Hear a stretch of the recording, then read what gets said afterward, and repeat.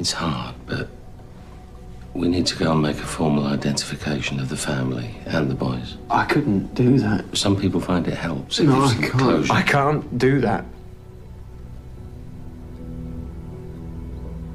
You're telling me my boys are dead. Okay, and I accept that. But I don't want to see them like that. I want to remember them as they were.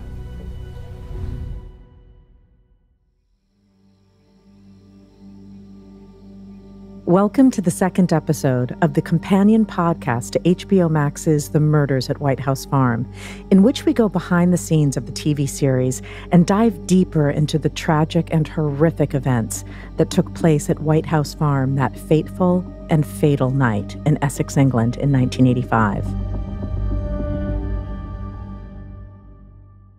I'm your host, Lauren Bright Pacheco, and today I am very honored to welcome Colin Caffell to the show. Colin is the ex-husband of Sheila Caffell, as well as the father of the two youngest victims of the crime, 6-year-old twins Daniel and Nicholas. Although Colin and Sheila were divorced at the time of the murders, the two maintained a close relationship, though Colin had custody of their children due to Sheila's struggles with mental health. Devastatingly, Colin was the one to drop all three off at the farm for what was meant to be a few short days before tragedy struck. It goes without saying that Colin was incredibly close to the events that took place that night on the farm. Not only did he endure the staggering and unimaginable heartache of losing his boys, but from the outset, he always maintained Sheila's innocence and continues to do so to this day.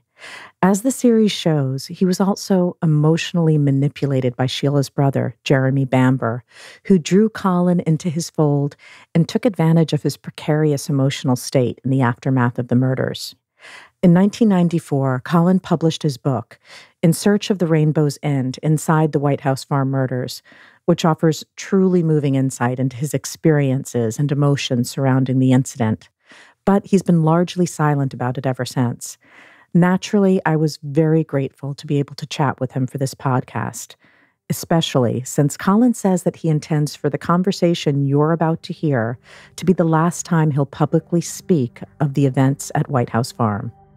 Colin did, however, decide to consult on the making of the murders at White House Farm, and his insight helped shape the series into the gripping, emotional, and accurate portrayal of real-life events that it is. Today, we'll talk to him about his decision to break his silence and get involved with the project, and examine the effect that the events had on him and his life, including the terrible and daunting grief that would follow. But most importantly, I wanted to talk with Colin about the family dynamics that made this crime as intriguing as it is horrifying. The relationships between him, his ex-wife, her parents, and her brother were indeed complex and crucial to understanding how the case became so controversial. I'm incredibly appreciative to have been able to speak with him. Here's my conversation with Colin Caffell.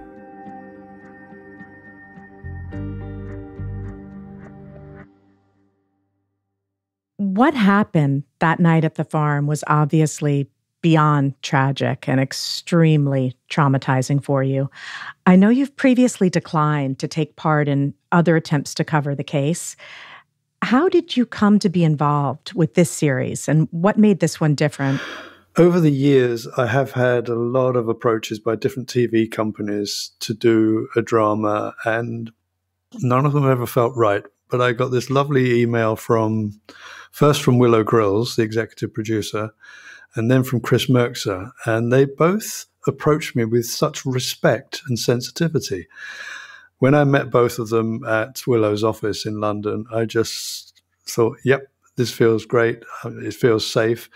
I took a dear friend to hold my hand. He's had some sort of experience in the film business, and he came with me and came away from the meeting. And then he got a phone call later that evening from another friend of his called Lee Thomas, who turned out he'd just been invited to be the producer. So I know Lee because I met Lee at the wedding of the guy who came with me, which is a really weird synchronicities, but it just all felt right. It was a level of respect, really, that I got from Willow and Chris, and the fact that they wanted to put me squarely in the frame as far as making sure they got the production right.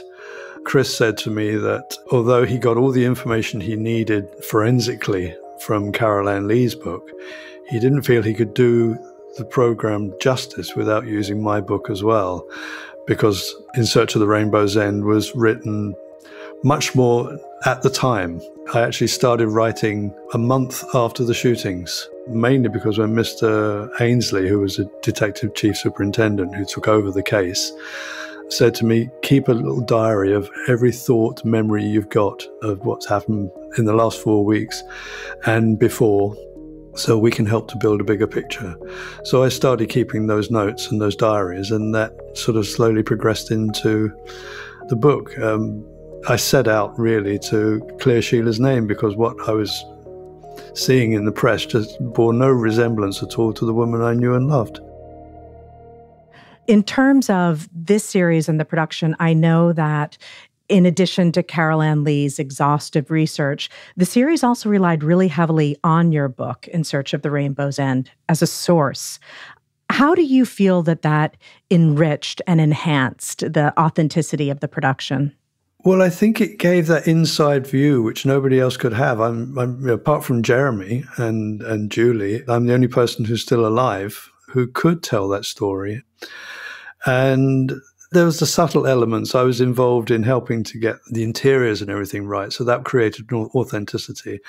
And there was those personal tales of mine, which Carol Ann Lee wouldn't have had. The very intimate memories I had of the people who were involved, good and bad, positive and negative. I'd love to talk a little bit about the way Sheila is depicted, but also your relationship in the series, because even though you two were not married at the time, you very much feel the warmth and the compassion and the support that you had for her. Did you feel like that was an accurate portrayal? I think that was done very well, because although Sheila and I were divorced, and the breakdown of our marriage was a personal thing, we just found it didn't work as a relationship, but she was always going to be the mother of my two sons. And when she wasn't well, I wanted the mother of my two sons to be as happy and secure as possible. So my devotion to her is unquestionable, really. You know, I loved her dearly. We just couldn't live together. And I never stopped loving her. And then when I was writing the book, I still loved her, and I had to almost fall in love with her again to write the book with real honesty. I couldn't stand outside it and point the finger the way the press did, for example. They just were like a bunch of foul dogs tearing at her carcass. And that made me determined to tell the story of the real woman. And I think they picked it up very well. How did you two meet? Do you remember the second you set eyes on her? Yes, I do. We were sitting in a favourite pub in Hampstead. And I don't know, we all ended up sitting on the same table together and just got chatting. And I just thought, wow, this girl's amazing. And I never imagined someone as beautiful as her would be talking to me. So that was I suddenly got very brave when I met her, if that makes any sense. And she was stunning. Yeah. In addition to being a model, you also describe her as having a kind of almost childlike vulnerability. In the book, you make parallels to Marilyn Monroe. Yeah, she was very gullible and naive and not really aware of danger where it was, threat where it was. She just saw the world in a very open, almost childlike way. And that's a fragility that, as you say, you see in Marilyn Monroe. And I think that Cressida picked up so beautifully was that fragility and how she took everything on face value and didn't see underneath things. Although there was a point before the shootings where she started to display an incredible fear of her brother, which I found very weird because I hadn't seen Jeremy for many years since our divorce. There is a foreshadowing moment in the first episode where there's a party in your flat, and she has an almost immediate reaction to seeing Jeremy across the crowded room. Yeah, she was just very frightened of him. But that party was one that the twins and I wanted to throw, and I thought it was an opportunity to speak to Jeremy, to maybe talk his parents round into a different form of treatment for her, because I didn't think what the treatment that they had provided or they bought for her was working. So I thought I could get Jeremy as an ally. When I asked her to phone him up to come to the party, she seemed reluctant to speak to him, and she actually handed the phone to me so that I spoke to him. And then on the evening, she avoided him quite a lot. And then when she wanted to go home at the end, later in the party, I knew that I'd been drinking. I couldn't take her home. I could have called a cab. I said, well, perhaps your brother could take you because he's only just arrived. And she said, well, you ask him for me. It was just very strange. She was very, very frightened of him. So there must have been something going on in the family beforehand that I didn't know about. Something threatening. Why is my brother here? I invited him. I told you he was coming, remember? He's not often in town, but this time he happened to be, so I thought you'd be pleased. I am. In terms of the way in which Sheila's parents, June and Neville, are portrayed, they seem very religious, very strict and judgmental, particularly June. Is that in keeping with the dynamic you experienced? Very much so, which is why I tried to get Jeremy to sort of back me up, because I tried talking to them many times about her treatment, about her relationship with them, and also being the voice box for the twins as well, because they were getting very upset by all her excessive religiosity. This is June, not Sheila. And the fact that she was constantly making them kneel and say prayers at every moment she got an opportunity to. And she was becoming quite malevolent, and I had to draw a line under that. But she basically thought she knew best, and Neville, being a loyal husband, backed her up all the way. So I was feeling a bit stuck. So that dynamic that you described, that was one that the boys, even though they were so young, they picked up on and actually kind of manifested it in artwork. Yeah. I didn't see those drawings till long after the shootings, because they actually did them and gave them to my mother. Had I seen them at the time it was put in the film, I never would have let them go to the farm, because they are so disturbing. It was Daniel's drawings mainly that he created this sequence of drawings which portrayed the farm as a malevolent place, and then the farm becoming Granny and being even more malevolent. But there was almost like they were precognitive, almost like he knew something was going to happen. And then there was the delightful sort of colourful drawings that Nicholas did.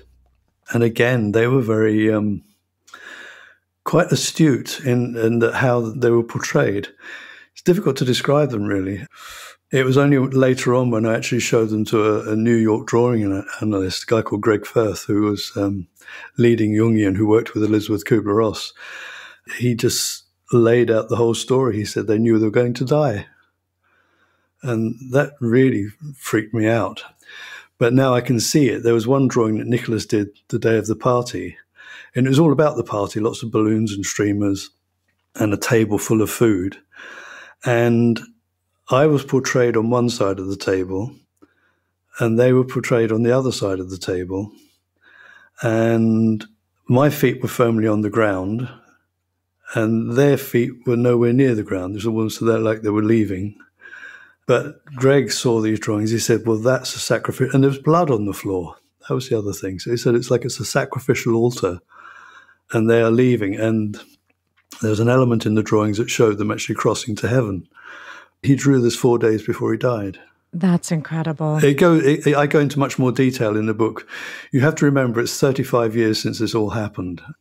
I cannot imagine what you went through personally. And I should think that when people can't imagine that kind of trauma, that it's easier to sensationalize it or to, fall into cliches.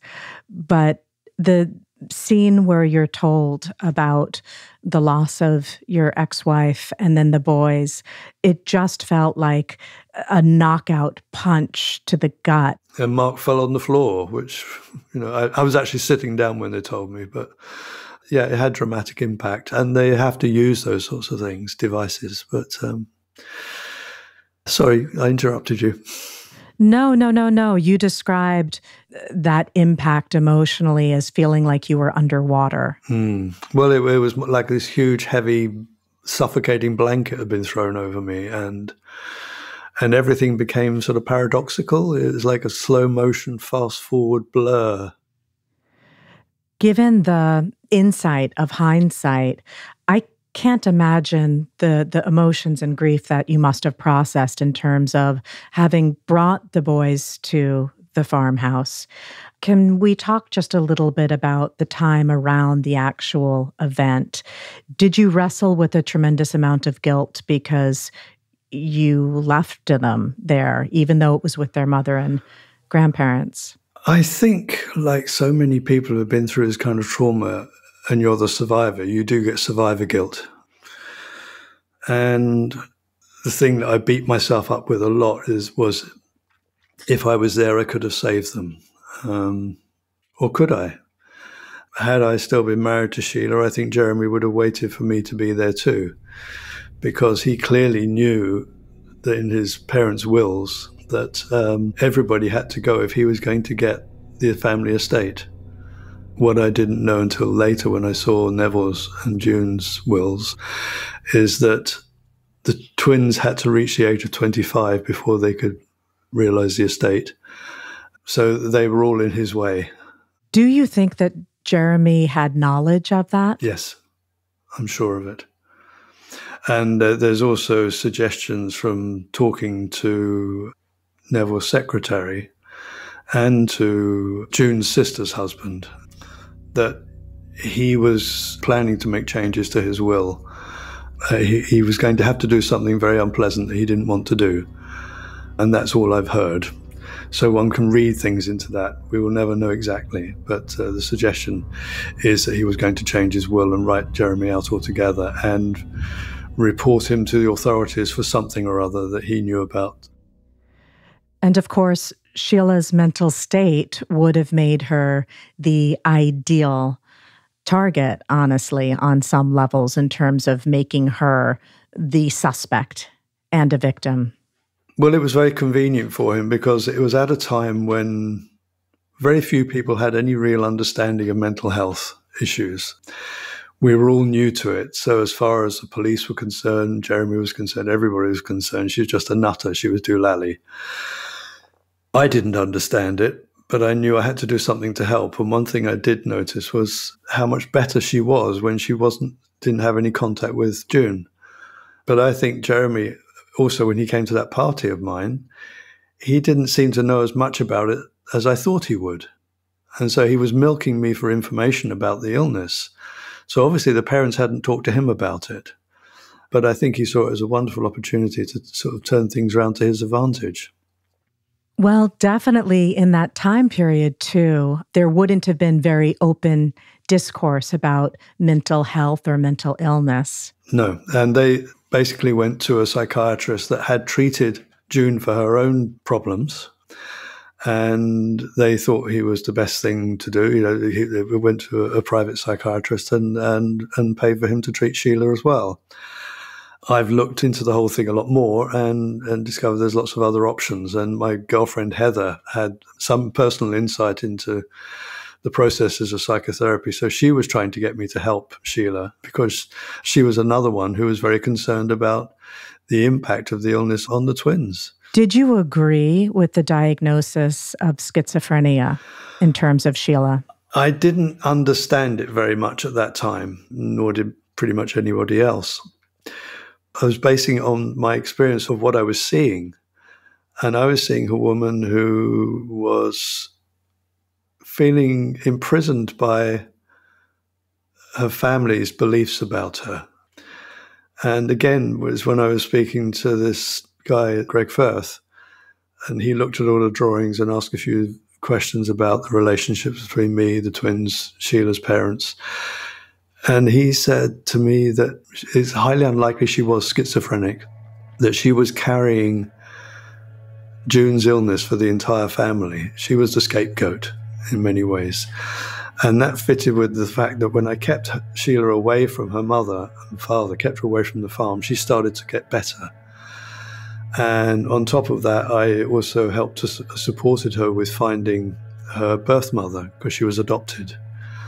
And her first contact with the birth family was with her uncle, her birth mother's brother.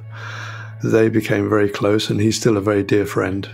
When she actually met her mother for the first time, the real mother, the biological mother, it was like a ray of sunshine. She suddenly blossomed, and all the weight and the woes of the relationships and the family in Essex lifted from her shoulders. I'd never seen her look so happy in her life, as if there was no illness at all.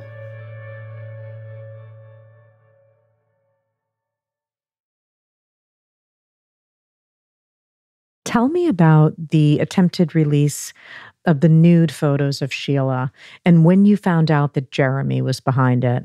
Well, he actually didn't release the photographs because, thankfully, the tabloid press that he was trying to sell them to didn't want to know. But they decided to make a story of it anyway, that he was trying to sell naked photographs of her because he thought he could make a lot of money. Photographs he was talking about that he'd found in his mother's bureau were ones that she had found in Sheila's. And there were pictures that she and I took of each other the day after her first pregnancy was terminated. And we'd been out sunbathing in the field, and he made it that there were porn photographs and that she had been doing porn work as well. And that was not the case. They're from Sheila's modelling portfolio. Told you, you can see every detail. And this is definitely your sister, Bambi Bamba. I should know. Michael, we came to you first, but you know the other papers will want this. So if you don't... No, this is definitely of interest to us. How much interest? Well, how much are you asking? 20,000. And those photos actually going back to that day, that was a huge issue with June as well. Yeah, because when Sheila had that termination, June and Neville decided it was time we didn't have a relationship anymore, trying to do the we know better thing. Sheila had to get away from the farmhouse. She couldn't bear the way her mother was being around her. So she said, let's go and sunbathe. It's a lovely day. So we went a few fields away from the house where her mother couldn't see us. So she came looking for us in her car and came bumping angrily across the field towards us while we were both laying naked. And got very, very out of hand and out of control. And then when we got back to the farmhouse in private, she was saying to Sheila she was the devil's child and really laying into her in a merciless way. And I think that was the beginning of some of the damage that started to impact on Sheila. And that was even before you two were married. You ended up getting married. Did you ever feel truly welcomed or part of that family dynamic? I was there. I was tolerated. I was not what they would have chosen for their daughter. I think they would have liked her to marry a young farmer. There was always a time that Neville was trying to get me interested in farming, and he would walk me around the land and talk about this crop and that crop or the cattle or whatever. And also I was working class, and that didn't really fit with their ideas. And an artist. And an artist. And Sheila and I were very much in love with each other, and she got pregnant again very quickly, but then miscarried because she was worried when she had the termination that it would damage her, and it did weaken her internally, and she was unable to carry a child naturally.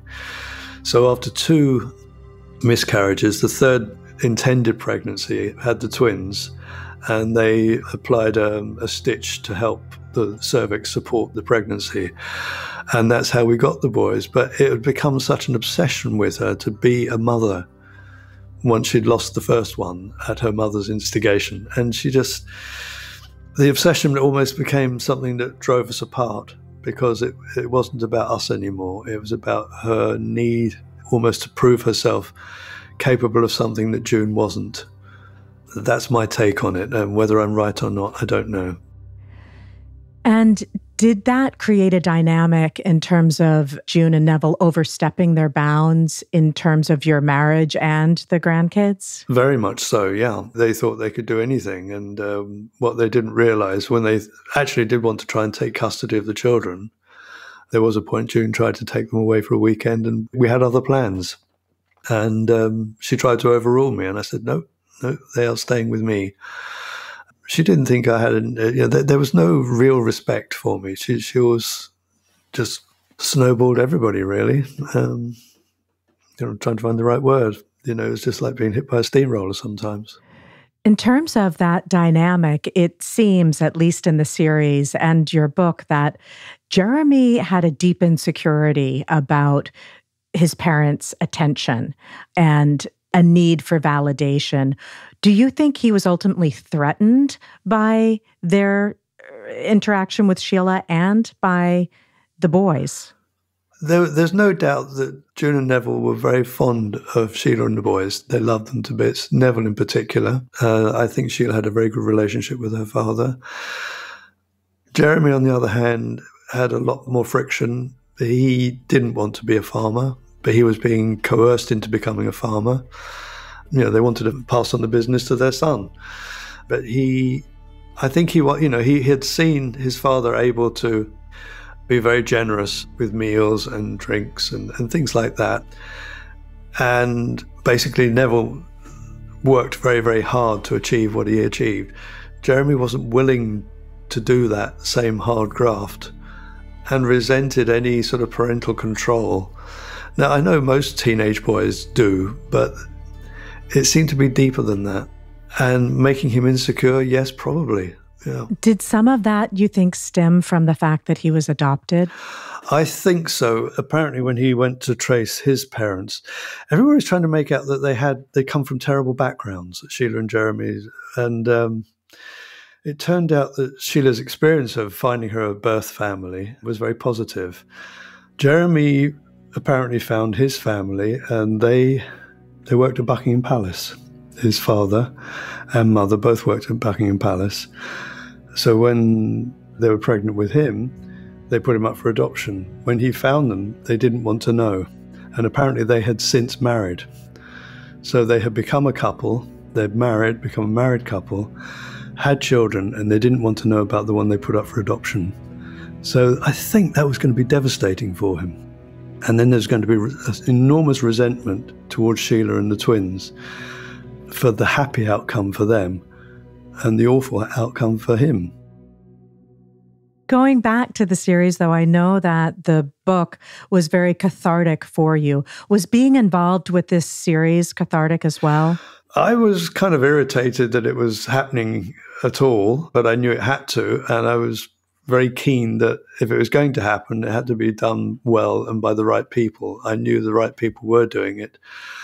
I think it's enabled me to draw a line under it fully, because as a result of that, I went back to the original book to republish it and realized that it always felt a little unfinished.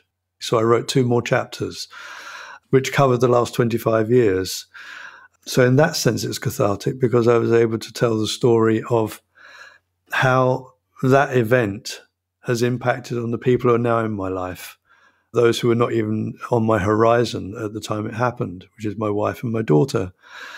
I've been wonderfully supported by both of them, but I needed to talk about the whole issue of how do you tell a 5-year-old she had once had 2 brothers who had been killed, and for her to still feel safe in the world. There were lots and lots of questions which it threw up, which I needed to address, and the choices I made since then.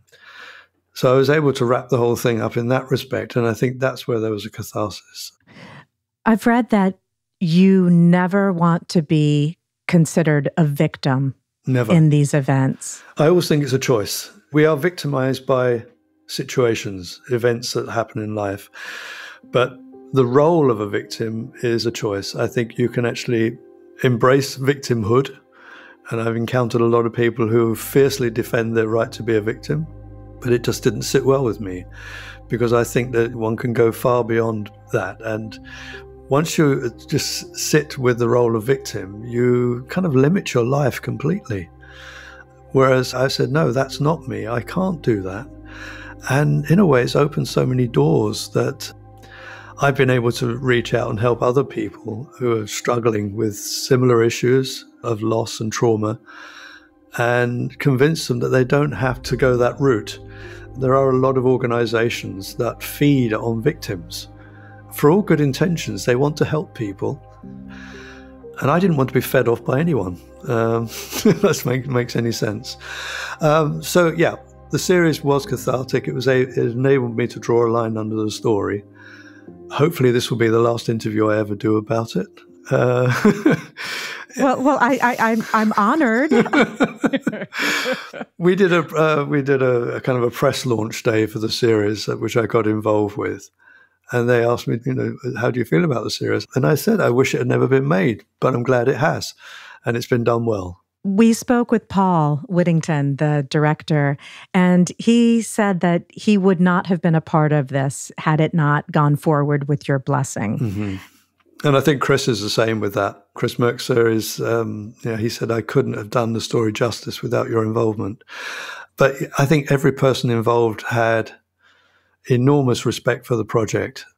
Everybody I spoke to said that they'd never been on a set that was so harmonious, that it was almost like they were on hallowed ground, that they were having to do this very, very carefully and lovingly. And I've made some great friends out of it. I can't imagine, though, that even though it was handled in such a respectful and honestly, the word that comes to mind is delicate way, that to sit down with your now wife and daughter and watch it must have been daunting. It was difficult. Sally came to watch we went to a private screening. There was just the two of us sitting in a room watching 6 episodes. And she'd never read the book. She wanted to go much into my past life, understandably. But she sat with it and made some interesting comments and things that she never realized happened and so on. But they have been enormously supportive. And I was very aware. My daughter came along to a cast and crew screening. And I said to her, I'm so sorry this has had to be part of your life.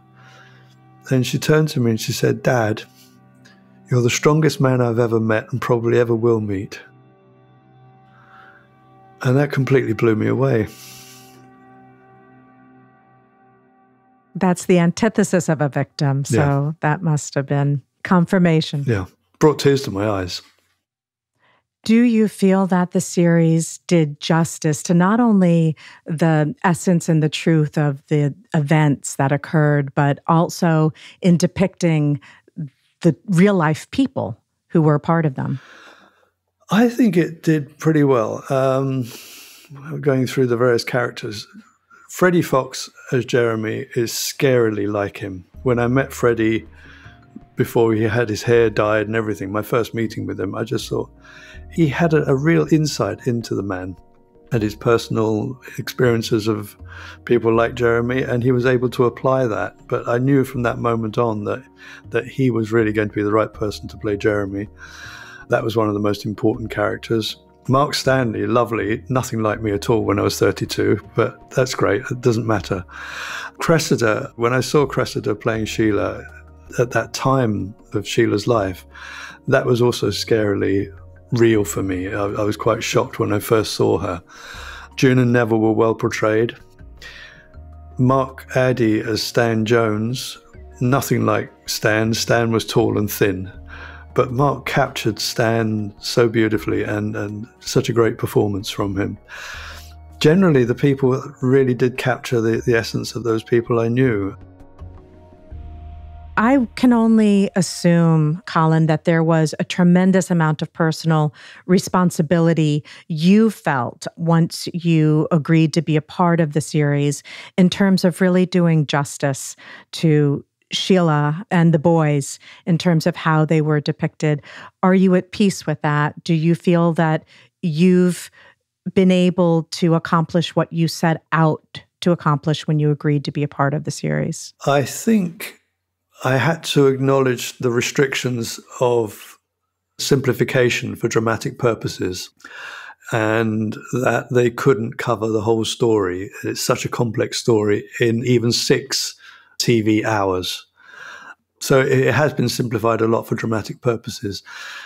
But they covered the forensic evidence meticulously. The story had to be modified and simplified a lot to fit it in, and some events got moved around, which is a little frustrating at times. There were elements that I would have loved to have seen in there. But my big concern was not being portrayed as a victim. But initially they had to work from those stereotypes. Jeremy is this sort of slightly malevolent presence who is seducing this man who just lost his family. But the strength comes out, and Mark Stanley brings it out very well at the point with the twins' funeral. And he stands up to everybody and says, right, I'm not putting up with this. And the strength starts to come out, and the transition has to happen. And as Freddie said to me, there had to be a contrast between Colin and Jeremy in the casting. So somebody who I might have chosen myself, who was a lot more like me as a 32-year-old, would have been too much like Freddie. So there are good reasons. But I think on the whole, I think it worked very, very, very well. It achieved what I hoped it would achieve. But what I think I most liked about the whole thing when I saw it was the phrase I like is admirably restrained. It's left the viewer to do all the work. And I think that's unusual for true crime drama. And at the end of the day, what do you hope that people will take away from your story and the series? I think they will take away views of courage, of my character, of the less senior police officers, of going against the tidal wave of opinion, and that it is possible to stand up to the giants. And I think giving me the last word was a lovely gift in a way. I think it does give people some sense of hope.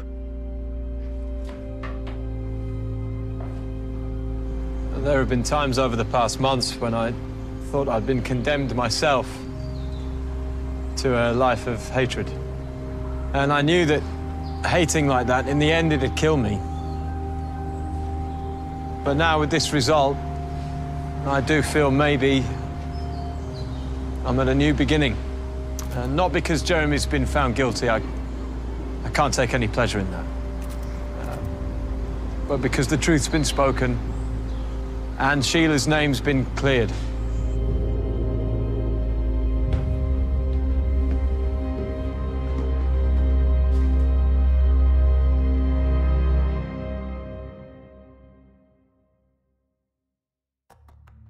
That brings us to the end of episode 2. I want to thank Colin Caffell for coming on the podcast and talking so frankly and candidly about events which must still be incredibly painful to talk about. I can't express how appreciative I am to have had him take the time to give so much of himself and his past to this episode. Next week, I'll be talking to Carol Ann Lee, writer of the 2015 book that shares the same name as the HBO Max series, and upon which much of the series was based. A highly regarded biographer and author, Carol has previously written extensively about the story and tragedy of Anne Frank, but also about another one of Great Britain's most notorious crimes, the Moors murders. We'll talk about why she was so drawn to the White House Farm case, her methods of researching it, and the deeply disturbing evidence that turned this seemingly open and shut case on its head. The Murders at White House Farm, the podcast, is a production of HBO Max and iHeartRadio, hosted by me, Lauren Bright Pacheco. The podcast is produced by Ethan Fixell, written and researched by Misha Perlman, and engineered, edited, and mixed by James Foster. If you haven't already subscribed, rated, or reviewed The Murders at White House Farm, the podcast, please do so at the iHeartRadio app, HBO Max, Apple Podcasts, or wherever you get your podcasts. And of course, be sure to watch the series itself on HBO Max, with all episodes available to stream now.